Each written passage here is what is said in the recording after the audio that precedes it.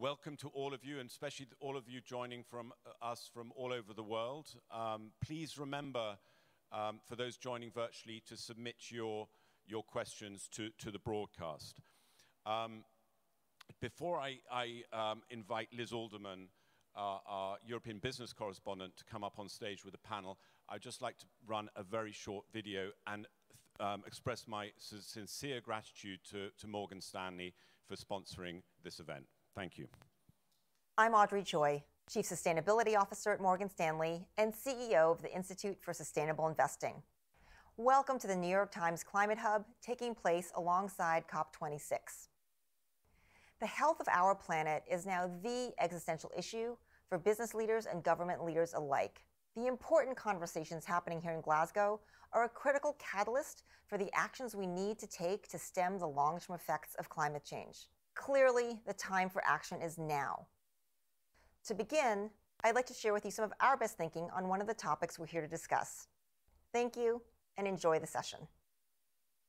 Green bonds give investors an opportunity not just to get a good return, but also to do good with their money as well. Green bonds are like any other traditional bond, but they come with a commitment from the company to invest in specific projects that achieve an environmental or social outcome. When the green bond market first started back in 2007, 2008, there were small retail targeted transactions. Now, it's over $200 billion a year in issuance. We've seen a full spectrum of projects being supported by green and sustainability bond transactions. Everything from more energy efficient ice cream cabinets to better forestry and farming, through to developing affordable and social housing. The bond market is a natural home for sustainability. Buying green bonds is not just doing good, it's good business. I'm Navindu Katagampala, and we are Morgan Stanley.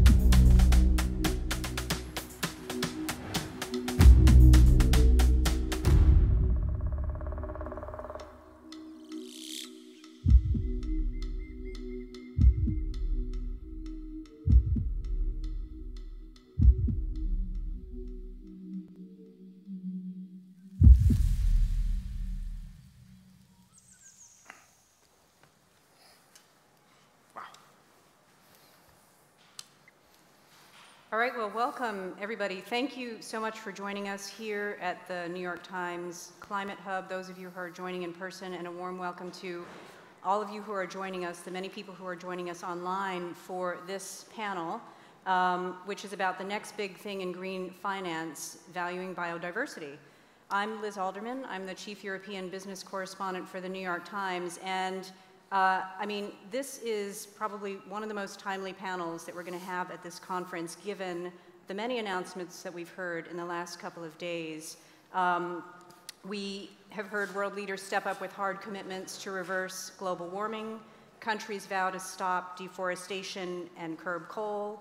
And to pay for it all, titans of finance, led by Mark Carney, who have pledged trillions in assets toward hitting net zero emissions targets in their investments. Now, these pledges come with a great deal of responsibility, not only to meet them, but to ensure that investments don't actually harm the environment while claiming to protect it.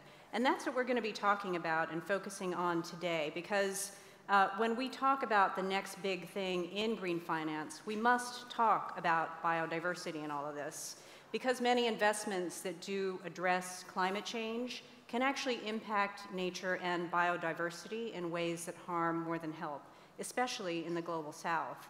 So, how do governments and companies gauge all of that? I'm really thrilled to have a very distinguished panel here today to discuss that. We've got Mark Carney joining us virtually. You are obviously the UN Special Envoy on Climate Action and Finance. Mindy Lubber is joining us virtually as well. You are the CEO of the sustainability nonprofit Ceres. Here on stage, we've got Andy Purvis. You're the research leader at the Natural History Museum in London. And we've got M. Sanjayan, very thrilled to have you here, the Chief Executive of Conservation International. And very happy to have you joining us virtually, Elizabeth Maruma Rema, who's the Executive Secretary of the Secretariat of the United Nations Convention on Biological Diversity. Now, let me start, if I could, with, since we're talking about money here, let me start, if I could, with you, Mark. You're the money man. You presided over this very major announcement yesterday. Huge sums pledged toward hitting net zero investment targets, promises to hold investors accountable. Take a step back for just a moment and explain to us, why is that a watershed moment? We can't, can you, you might be muted.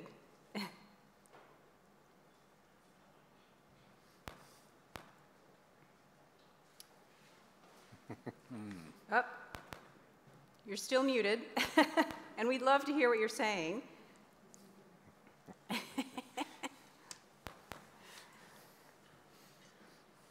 All right, well, actually, for the tech folks, we're having trouble hearing all of our people who are joining online. So actually, while we're getting that fixed, M. Sanjayan, let me actually turn to you and ask you to answer that question, and I want to hear what Mark has to say.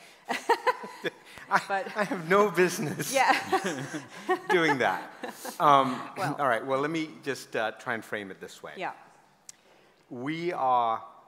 Business as usual is clearly not working. Everywhere you go, look out of your window, anywhere you travel, your backyards, the places you love, they're threatened, they're endangered. So clearly, business as usual is not working. 40 times more funding, at least, has poured into activities that destroy nature than the fraction, it's not even a rounding error, frankly, that has gone into protecting it. There is nothing on the planet that we in conservation or the museum, scientists can do to turn that around if we do not realign the financial flows that are out there. You can be skeptical. You should be skeptical. Promises have often been made at COPs. It's, as David Blood said yesterday, which is a brilliant comment, it's not the road to Glasgow, it's the road from Glasgow. We can't kick the can again down the road. You should be skeptical, you should hold people accountable. But here are three things. One, at least the flows are happening. That financial flow is shifting. Where it has been is not good. The fact that it's moving is a good thing. Two, it's our jobs to make sure it goes into ways that gets it right, that does high-quality projects that are pro-people, pro-indigenous peoples, pro-local communities, that are high in biodiversity, high in carbon, and away from things that are ultimately destructive. Do you want to, shall I give a couple of quick examples? If you could give a couple of quick examples. So I'll give you a couple of quick examples to make a little bit of that gigantic number, real for some of us, because it's very hard to get our heads around. I've just started saying the word trillion. And now we're talking about many trillions, 130 right? trillion and then some. So let me give you two little examples. One little one and one big one. Little one. Today, in The Guardian, is an article, admittedly about Conservation International, but most importantly about blue carbon, and a blue carbon project in Colombia. This was a project where it's the first verified blue carbon project in the world. We helped do the science, we helped do the monitoring, but the choice to do that project and who to do it with was the communities. They went with a particular buyer, named in this article as Apple. That was their choice to make. And we support them in making that choice. Because of that funding flow, now mangroves are getting protected and restored in the Cispata region of Colombia. And Colombia wants to massively expand it.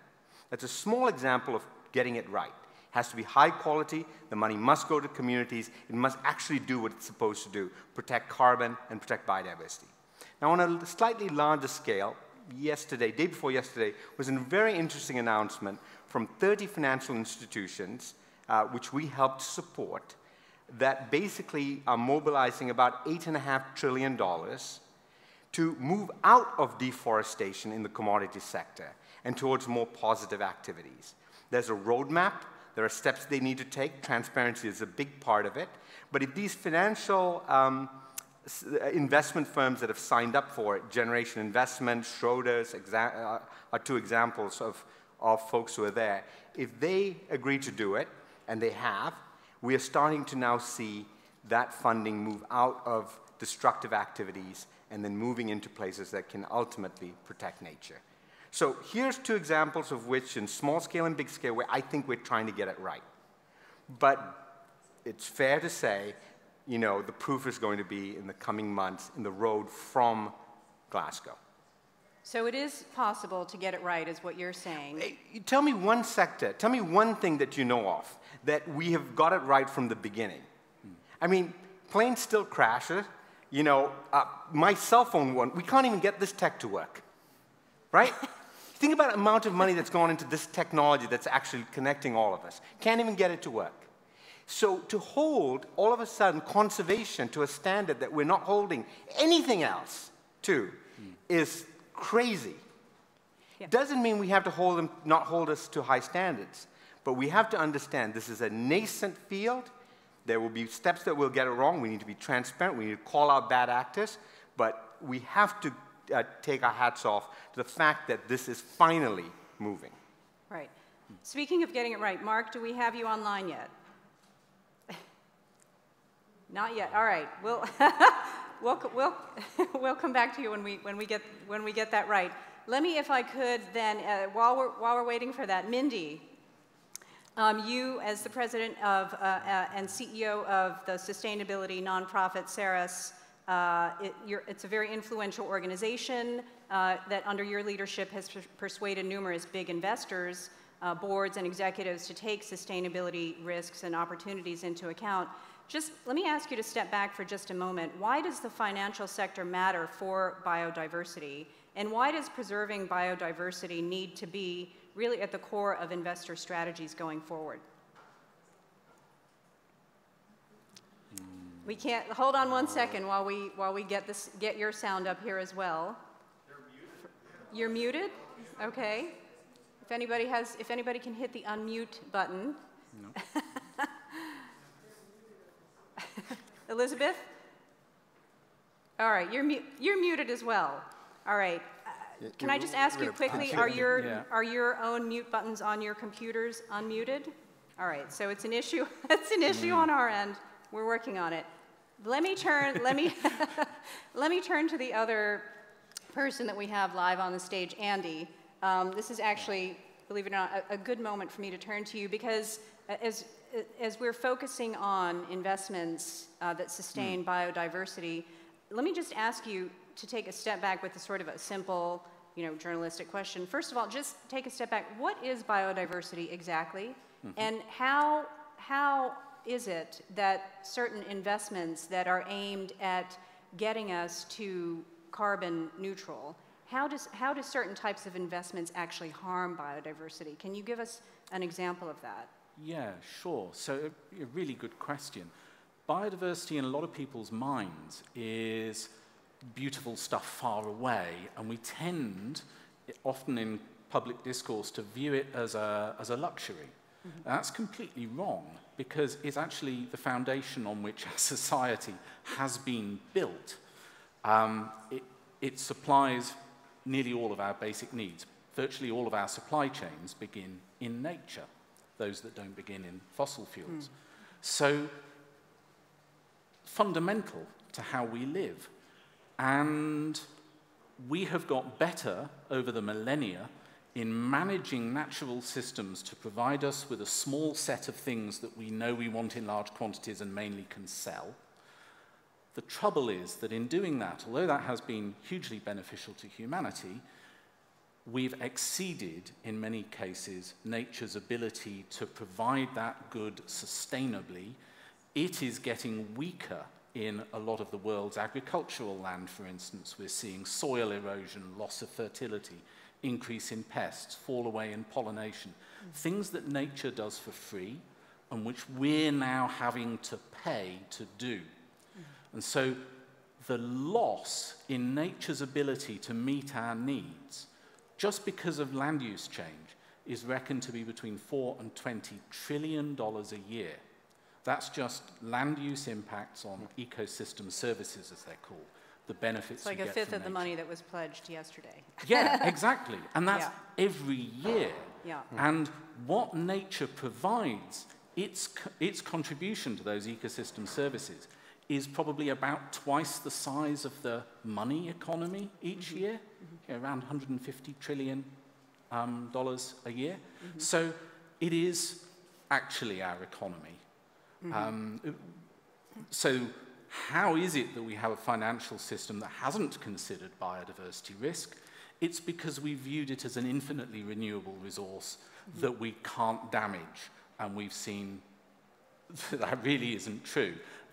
Demands on it have been growing exponentially. Populations doubled, human populations doubled in my lifetime. Those people are each consuming half as much again as they did 50 years ago as well. Global trade has increased tenfold over the same period. And so we're doing a lot of damage at a distance, which we don't even see in our day-to-day consumption. And a lot of that damage at a distance is happening particularly in the global south. You were giving some examples. An example of a so-called, when the term is misapplied, nature-based solution, biodiesel as a carbon-neutral fuel, but not if it results in the loss of tropical rainforest to grow oil palm. And so Indonesia announced last year plans to have 15 million hectares of oil palm for biodiesel as part of its greening strategy. Indonesia is home to thousands and thousands of species found nowhere else. We already have 1 million animal and plant species threatened with extinction on this planet because of our actions.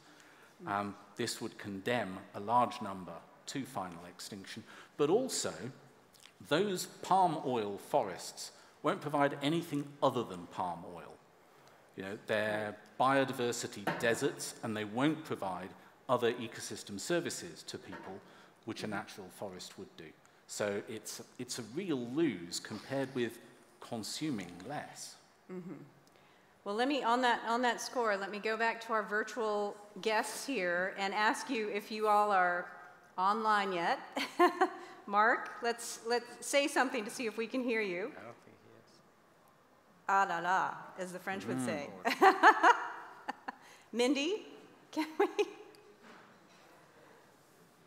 Well, unfortunately, we can't hear you either. So I presume that our tech folks are working furiously on this. And so, Sanjayan, let me put the spotlight back on you, if I may. I mean, give us a bit more of a sense from your end of, you know, what can the measures of success, you know, be? Because, for example, in the announcements that are coming from the world of finance, I mean, clearly, finance, this is a mainstream issue, not only for financial companies, but for corporations and obviously for governments at this point. And, you know, what is it that, however, that the financial world and that businesses, do you think, need from regulators in order to make sure that we get this right in order to make sure that really the tidal wave of money that is being pledged toward getting to net zero emissions doesn't wind up doing, that those types of investments do not wind up doing more harm than good. Absolutely. So let me just speak to nature-based solutions, because that's the stuff I really understand and know a lot more about than funding that goes into sort of renewables or green tech, which are huge and massive and are growing and are on their own sort of pipeline. It's sort of a bullet train already because you can make money on it. On the NBS side, it's extraordinarily important that governments establish guardrails. Thus far, they haven't really done that effectively. Now, that's changing. There's conversations in the UK government and in the US and others to establish guardrails around this new emergent market or opportunity. What I see as the greatest wealth flow from the G7 or the G20 to countries like Liberia or Costa Rica or Colombia or Timor-Leste, which desperately need it, which are on the front lines of biodiversity and conservation. We do need those guardrails. In the absence of that, what has happened is that nonprofits have had to shoulder a lot of that and try to establish our own standards, and we have our own standards, which I think are extraordinarily high, or industry has come up with it. And to be honest, there are some projects, like you mentioned, that are clearly not good. They're clearly not done in the right spirit. So governments have to establish guardrails. You're starting to see that now. But let me also offer a word of caution. If Western governments, and this is something the Global South is really sensitive to, if Western governments establish principles are okay, rules that countries that need this funding are unable to meet or unwilling to meet, I think that's going to be a major problem. So some of the things that we're hearing now are extraordinarily high standards, but the genuine truth is that those countries on the front lines of conservation just do not have the capacity to meet it.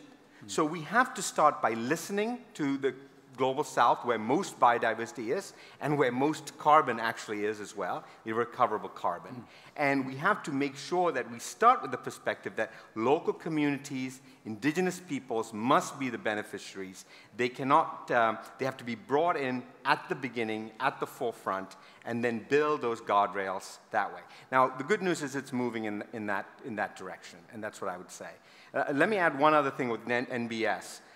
Which I think is nature-based solutions, which I think is an extraordinarily good fortune for all of us, but particularly for scientists like us. So when you look at the world's irrecoverable carbon, so the world is covered in carbon in terms of living things, and carbon that's stored in the soil and in that topsoil, and there's some places that are extraordinarily rich in carbon. When you map that out, and we've done that and the papers are being published right now, you find something extraordinary.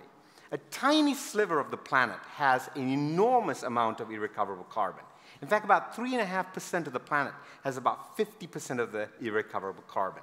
If you go a little further, 14% of the planet, just 14% of the terrestrial area of the planet, has 75% of the irrecoverable carbon and 91% of vertebrate biodiversity. That's the good news. It means we actually have a fighting chance in our lifetime of capturing maximum biodiversity and maximum amount of recoverable carbon. If we lose those, there is no way under any math scenario, no matter what else we do, we can get to the Paris targets, or we can actually protect the fundamentals of life that provide us jobs, food, clean air, water, medicine, keeps pandemics at bay. And that's what Mark Carney, his task force, and Mindy and Elizabeth have been working so hard on. This is a tricky place, it's difficult to do, but I think we're moving in the right direction, and it's our jobs to help them and hold all of us accountable to move in the right direction. Absolutely, and I would love to hear from the three of you. So, Mark, give it one more test. Let's see if we can hear you. Ooh. We can. I hear a tiny voice coming from somewhere, but not quite enough to hear you. I'm sorry? Okay, we're still waiting. Well, I'm sorry, we can hear their voices slightly, so maybe if you could turn up the volume. Yes. Bravo, welcome. Great. All right. Well, Mark, thanks for being patient. We can lay down. Let me just actually at this point ask you to jump in here, respond to some of the stuff that Sanjayan and Andy have been talking about, but in particular, take a step back and if I could ask you, to maybe start talking about the same question that I just asked Sanjayan, what is the measure of success here for this initiative that you sort of presided over yesterday? Because even as you were talking about this, I mean, we did hear, voices sharply questioning the quality and integrity of those pledges. Greta Thunberg, tweeted from the same room a greenwash alert. So, what is your proposal for basically keeping all this on the right track? Well, I think the first thing, it's a great pleasure to be on this finally, and I really enjoyed the conversation thus far, so I've learned a lot already, and I'm going to learn a lot from my fellow panelists, so I'll try and be quick. I think, the commitments are very high integrity. To be clear, the commitments are, and they're building on the work of Ceres and Climate Action 100 and the PAII and Net Zero Asset Managers and other core initiatives. And to be clear, what the institutions are committing to, obviously net zero by 2050 at the latest for their financed emissions, so their lending and their investments of their clients, the emissions of their clients as well as their own. But their fair share of the 50% down in emissions we need by 2030 to be on track to 1.5, and 5-year decarbonization plans they have to put out within the next 12 to 18 months, and annual reporting against the highest standard, which is PCAF standards, and using the low, no overshoot 1.5 degree scenarios of the IEA IPCC. So there's there's an external advisory body on this, as well as the links in the UNEP-FI. So candidly, it's good to have scrutiny, but it's good to have scrutiny that's also actually gone into the details and read exactly what the commitments are. And I think the commitments, from where we look at it, from where UNEP-FI looks at it, where Race to Zero, which is part of the UNFCCC's core commitments to get to 1.5 degrees and drives all this, when we look at it, it is exactly what Sanjayan said, David Blood said, which it's scrutiny on the road from Glasgow. How are these commitments followed through? And I think what's crucial about this panel, I'll make 2 other quick comments just to keep it focused. Well, you do a good job of focusing it, Liz, so I'll try and drive it. But first on what Andy said about evaluation of ecosystem services and just this disconnect between what we value in the market and what we don't. One of the core questions, by the way, is how much do we want to bring in the market and how much do we just want to count on nature's own terms? Because we can make mistakes by pricing too much. That's a big topic. And then the second thing, which I think is the heart of what you're saying, I really commend you and the New York Times for putting this issue at the forefront, which is how do we ensure that while we're on the road to net zero, and let's hope we are properly on the road to net zero 1.5 degrees, that we don't do other harms to biodiversity, to indigenous peoples as we go. And that has to be at the forefront. And if I may, just, some of the great work that Mindy and Ceres have done on the role of natural climate solutions in corporate commitments, actually looking at these commitments and how do we use these nature-based solutions. My very last point, just as it's been raised, is there is a prospect of having a market for nature-based solutions, carbon credits, that can contribute to rebuilding of biodiversity. It's not its core goal. It certainly can never do any harm. It has to support indigenous peoples. All of these are fundamental building blocks, but actually can be contributory in potentially quite a significant way. And I always say it's my last point. This really is my last point, to pick up on what Sanjayan was saying again, is that if the projects are integrated from the start with the local communities, it's far, far more likely that all of those conditions are going to be met. But of course, we need external scrutiny. But I would really underscore as a high-level point, bring the scrutiny against the actions. These commitments are very, very strong. They are very, very tough. And so the question is whether there's going to be follow-through. Right. Bring the scrutiny against the actions. And Mindy, I see you, nodding your head. Hopefully, we can hear your voice as well at this point. What is? We can hear you. Great. I mean, how do you respond? Basically, what is your reaction to all of this? And how easy is what Mark was just talking about going to be to carry out? Well, let me answer the last part. It's not easy, and nor did Mark suggest it was going to be easy. On the other hand, it's essential, it's an imperative. Just to put this in context, somehow we've had a debate around climate change over here and around biodiversity in some other space. These are one set of issues. If COVID taught us anything, is we live in an interlocking world. So we've got to tie these together. We cannot meet our climate goals, period, end of story, nor could we sustain a viable economy if we ignore biodiversity. Our economy is built off of the materials that we mine, the planet that we have, and we've got to look at it in an integrated way. Secondly, biodiversity, if we don't act sooner rather than later, we're continuing to see it be more and more damaged, as we heard, and that's no longer an option. So I think one point or a few points for this discussion. One is to recognize and change the narrative completely. These are one set of issues. Number two, we need to define it in a way.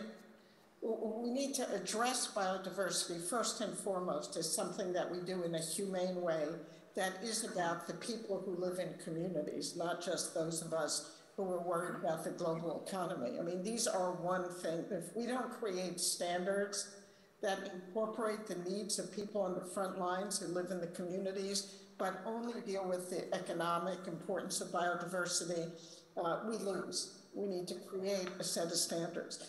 My key point, though, is we don't have a lot of time.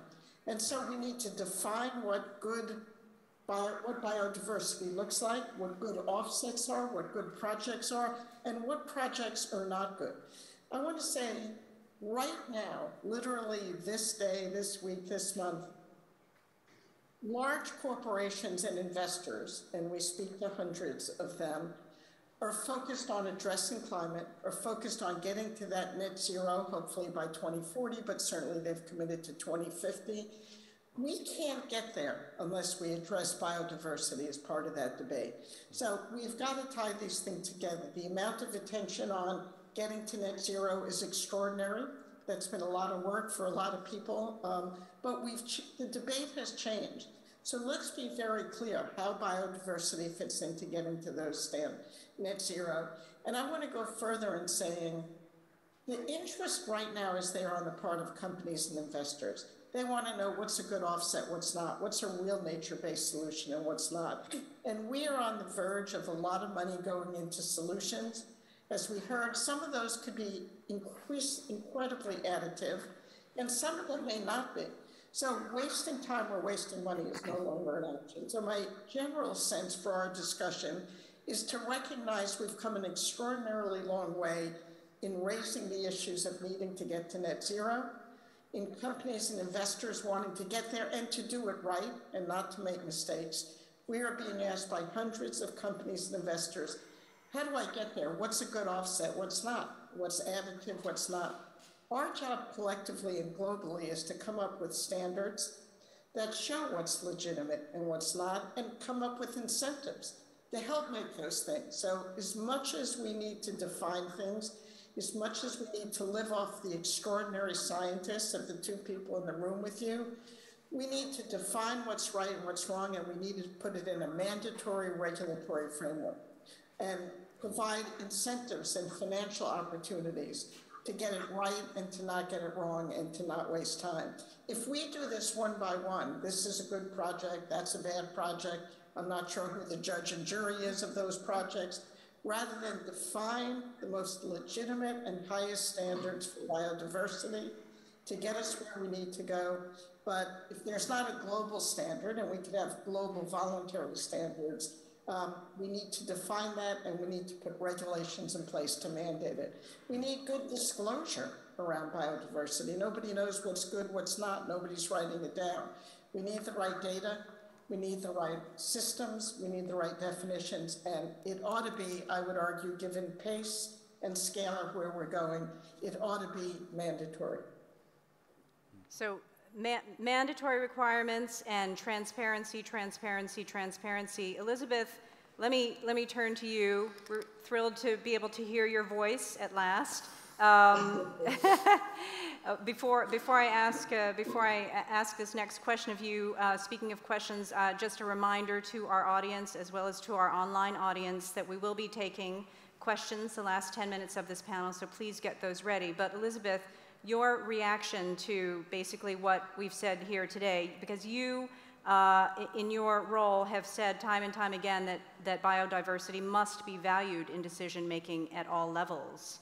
And so, you know, what is your view of, I mean, how do we get governments to send consistent and strong signals so that businesses act accordingly? Thank you very much, and my pleasure to join the panel. Indeed, unless biodiversity is valued, then it means we will continue to plunder it as if it is there for free for anybody to do what they want. But I think the important message here, number one, is it's still unfortunate that our global governance structure still tend to treat climate issues separate from biodiversity. Mm-hmm. The world is in Glasgow now with the mindset to deal with climate change issues, ensuring we get into net zero 1.5 degrees and the like. Delighted that more and more in different panels as we hear, particularly, was it yesterday or day before yesterday, the leaders' event on the deforestation and land use, we heard now biodiversity coming up at the forefront.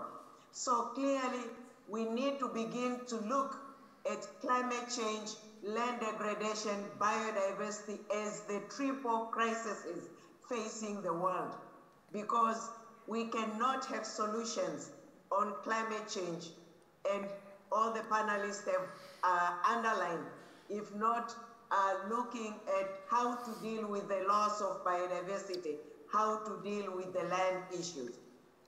Reports have told us recently the primary drivers of loss of biodiversity include climate change, land sea use, overexploitation of resources, invasive alien species, and it goes into secondary drivers, infrastructural development, governance issues, increase in population. So if we look at all these issues, then climate change, biodiversity are inseparable. So when we bring that into finance, business, action, and even looking at what Saja was talking about, the nature-based solutions.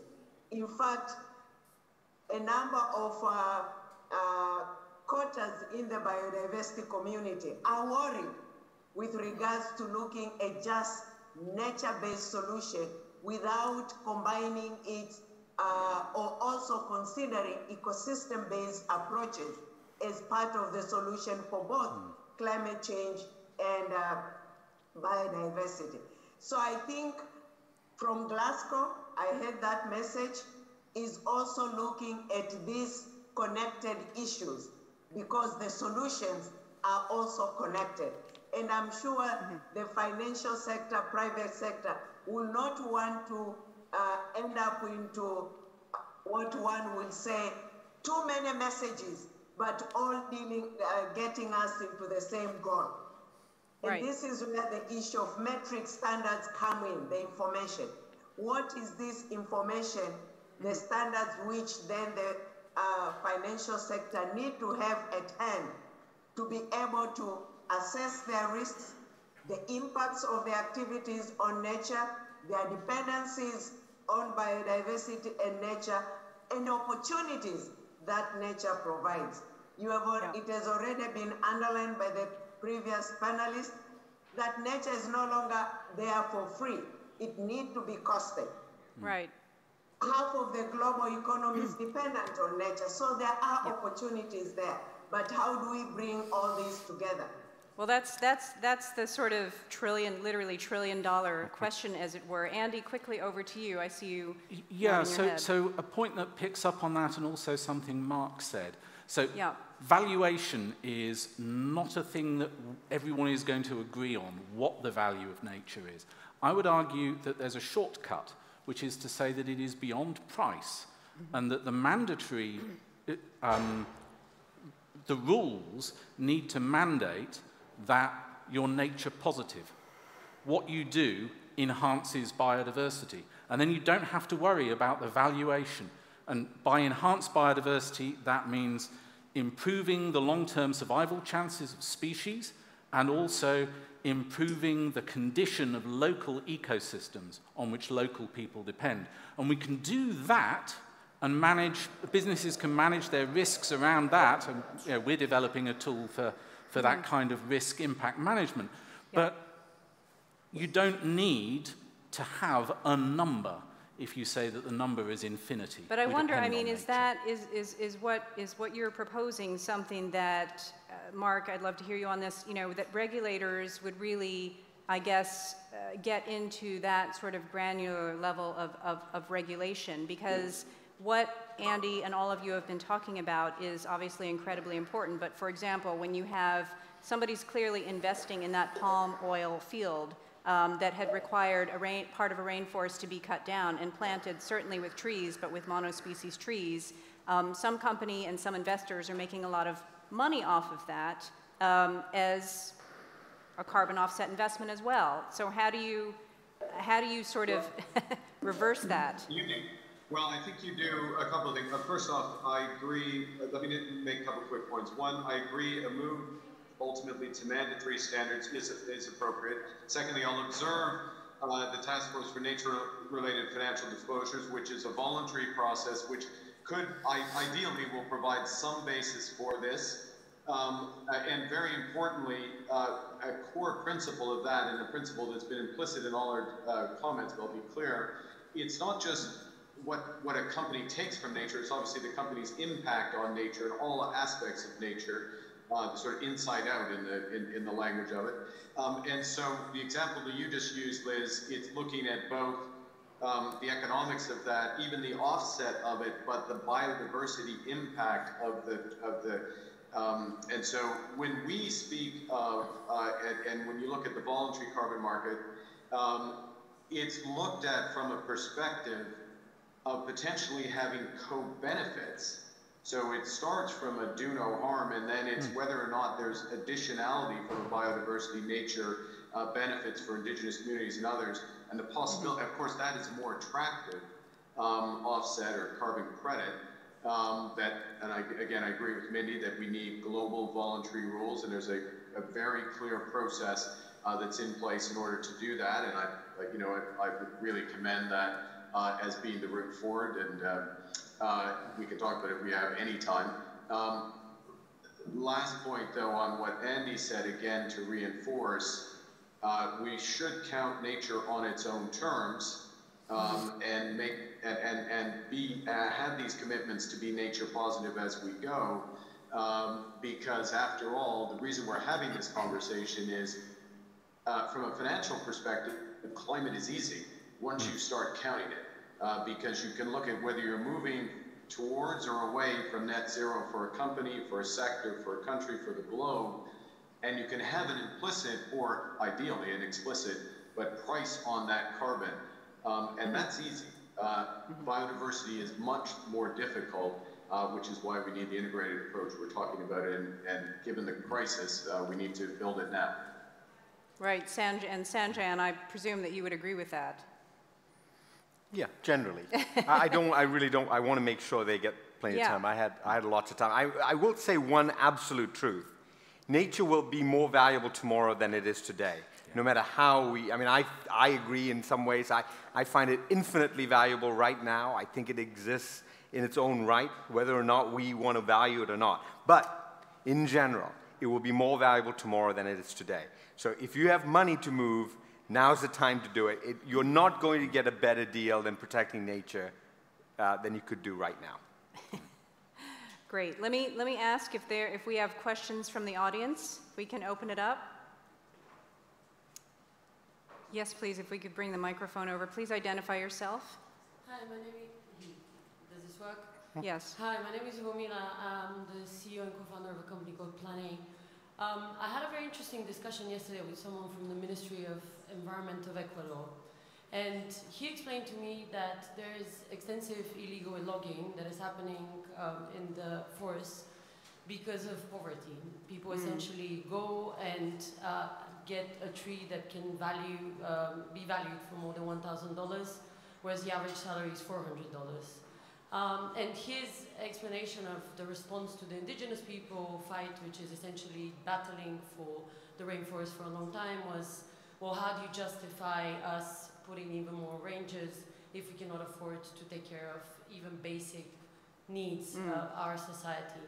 I'm sure that this discussion is a long one, but the question that I have is, what is the financial mechanism for responsibility and embedding into the mindset of a society that maybe is not as educated on the importance of nature, even though they have it more than maybe many of us do?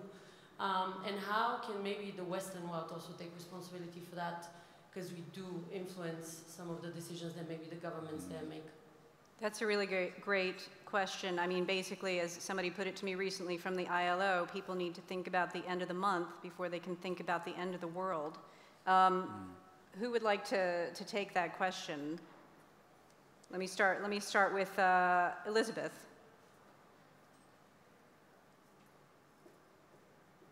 I think probably few or two simple things. One, we need the governments to put the adequate laws, regulations to protect the trees and manage to avoid that illegal logging. But to do, the laws are in place. What normally lacks is enforcement. So how does enforcement is improved? And awareness raising is part of the enforcement mechanism, because the local communities need to see the advantages of them protecting their areas, the forest. Otherwise, then yes, they will encourage and in fact support illegal logging if they do not see and really witness the benefits from their conservation actions. So again, awareness raising, how the benefits accrue back to the communities, and enforcement mechanisms to up that illegal logging. Thank you. Enforcement would certainly be very important from an economic perspective, which was one of the central parts of your question. I wonder, Mark, I mean, how do you deal with the pure economics of this? Well, I think there are a couple ways you improve the economics of it. First is the negative, which is what we've been discussing in terms of the nature impacts of a company. So in the Ecuadorian example, where does the log go? What's it used for? Is it part of a supply chain that's ultimately for a company that will, in the hopefully near future, provide an accurate accounting of its impact on nature, all aspects of nature. So that's the first thing. And so this is obviously reduction of the biodiversity and the impact there. The second is a more positive way, which can become possible, which is for avoided deforestation. This is one of the types of carbon credits that could develop. Now you need a rigorous and high integrity approach to be sure that you're actually paying for avoided deforestation, not just paying money for nothing, so to speak. But there's ways of doing that. There's ways of establishing that, and that's what this new voluntary carbon offset market is looking to develop. And if I can make one more point, to put it in the bigger picture, it is the view of some, myself included, that it's the responsibility of companies. This is not in lieu of absolute emission reductions. They have to reduce their emissions if we're going to get to net zero. But while they're on that pathway to reducing emissions, they should be compensating the world for the emissions that they still produce. And one form of that compensation, given the nature crisis, the biodiversity crisis, the Ecuadorian example, is to pay so that that individual, in effect, that community, has less of an incentive to cut down their natural heritage because they'll have a flow of money. So those are two ways that you can improve the situation. I'm not saying that it absolutely flips it, but it certainly improves it. May I say one quick thing? Absolutely. So I think there is a false dichotomy, like most dichotomies, false. you know, I grew up in Sierra Leone in West Africa in the 70s, and I watched the rainforest get absolutely ravaged around me. As a child, I didn't really know what was happening. But I can tell you that during that time, you lost the rainforest, and I did not see anyone getting richer. Certainly no one around us, no one in the villages that we visited all the time. So this idea that you're going to cut that last bit of forest and the community is generally going to be better off is nearly always false. The other part, when you call for, this is why I am not always a great proponent of the idea of divestment. I can understand it useful in some places, but you're right. Someone has to feed themselves that day. Deforestation is actually hard work. Cutting something down for charcoal is backbreaking work. So it is much more useful when we take the financial flows and try and move them in a way that can give people more opportunities for making, say, money out of reforestation than cutting it down, as opposed to saying, let's just divest. That's incredibly important, and actually, I mean, you know, one of the major sort of pillars of the European Union's effort to basically become a carbon neutral continent by 2050 is the so-called just transition, which basically is a blueprint that tries to lay out ways of quickly transforming communities that would be severely impacted in terms of jobs and livelihood by things like closing down coal mines. You know, we just heard a pledge from a large number of countries yesterday that they would be shutting down coal mines. Obviously, huge concern about those coal mining jobs. I was just in Greece, for example, where they've laid out a blueprint where these dirty lignite mines would be closed to eventually transform that area, for example, to an area that would produce sustainable agriculture, sustainable tourism, and things like that. Those things take time. In the meantime, what they have been doing there is using extra money that the country has gotten from trading their carbon credits to subsidize particularly, you know, poorer people, and making sure that citizens know that that money is coming from this climate initiative. But let me, if we could, turn to another question in the few minutes that we have remaining. Yes? Thank you, Liz. We have 2 questions from our virtual audience. Yes. How are the beneficiaries of ecosystem services and nature-based solutions determined? And how can we best protect and account for biodiversity and ecosystem services that cross the boundaries of protected areas and valuation frameworks? For example, deforestation leakage or migrating animals and insects. Mm-hmm. Andy, do you want to take that one? Yeah, sure. So Mark has emphasized the importance of having the right data for us to be able to track the state. We've seen that in the climate space, we're getting a greater level of granularity in order to be able to track spatially and temporally where emissions come from, together with global data on who is kind of responsible for what is happening in those places that allows attribution. So we have biodiversity models, we have ways of monitoring biodiversity that can give that sort of level of granular detail. So we're going to need the same sort of approach to ensure that we don't see leakage, just offshoring the damage to somewhere with less good regulation or to outside the edges of a protected area. And that is a kind of a technology that is on the cusp of happening now. So we can do that.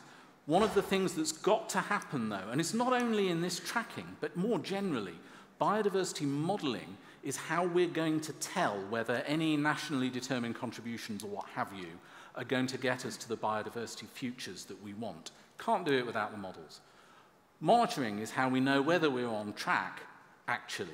And that needs to feed right back into the models, because the models are still first generation and they need to improve rapidly.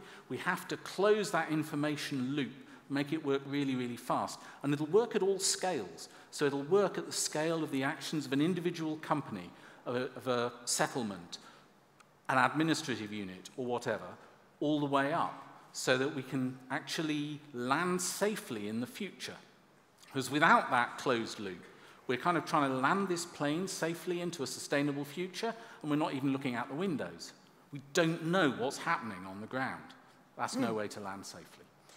I'd say free, prior, informed consent. Indigenous peoples, local communities must be there from the ground up. It's ultimately their choice to make.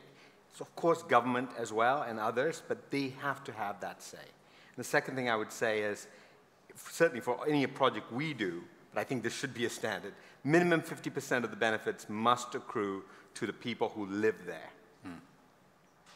Great. Well, in the last basically 30 seconds that we have remaining, let me just ask all of you a yes or no question. I mean, are you confident that we will leave Glasgow this time with real momentum for finance as a solution to biodiversity and climate change rather than an impediment? Nobody's answering.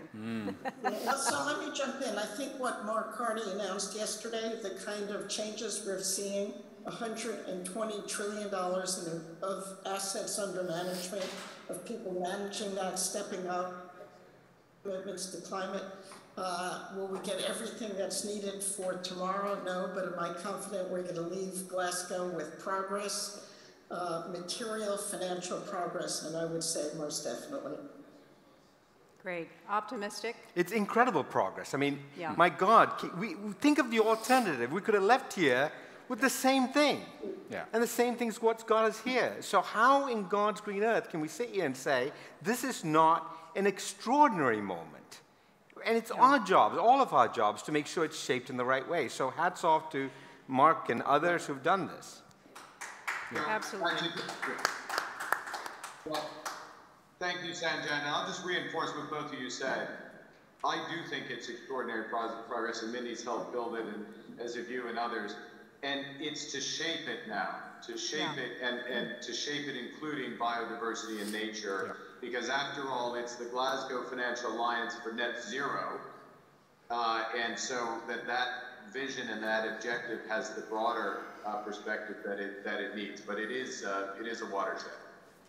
Absolutely. Well, so it's an extraordinary moment, and I want to thank you all for leaving us all on that optimistic note.